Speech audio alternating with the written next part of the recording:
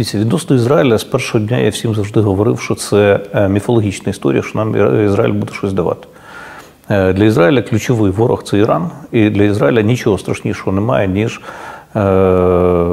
зняття ядерних, так звана ядерна угода з Іраном і виведення Ірана з-під санкцій.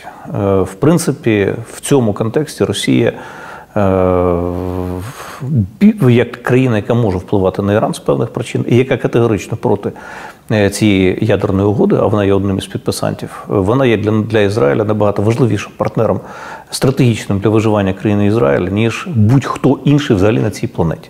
І саме тому вони жорстко критикували, жорстко виступали навіть проти свого найбільшого партнера у світі – Сполучених Штатів Америки. Ізраїль завжди робить те, що вигідно Ізраїлю. Тому, коли ми з перших днів війни починали говорити про те, що Ізраїль, чому ти нам не допомагаєш, Ізраїль мислить собою, і для нього війна з Іраном набагато важливіша, ніж, хай мене пробачить